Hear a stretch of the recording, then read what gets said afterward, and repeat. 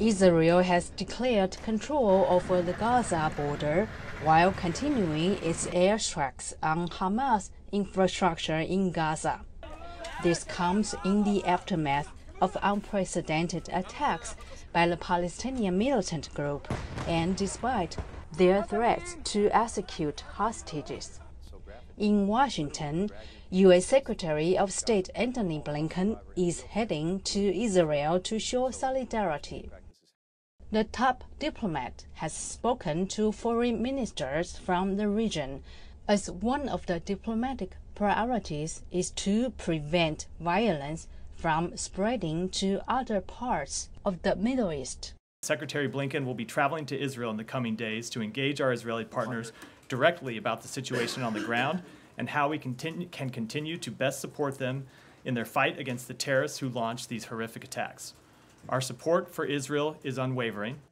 U.S. officials have pledged American support in efforts to free hostages taken during the Hamas assault.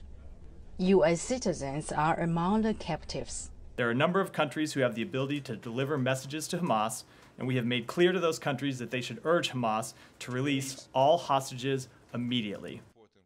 While Israel indicated it does not want any pause in efforts to reach a normalization deal with Saudi Arabia, the recent Hamas attacks have complicated the diplomatic efforts for such a deal, according to analysts. The current outbreak of war will likely set that back, including timelines back. It doesn't necessarily mean that normalization of ties will be over, but I think for now, the focus is going to be on various aspects of the war itself and aid to the Israelis.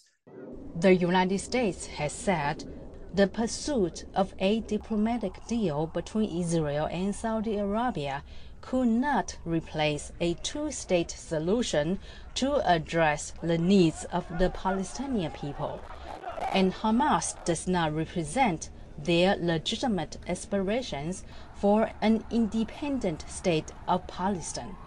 Nike Chin, VOANews, Washington.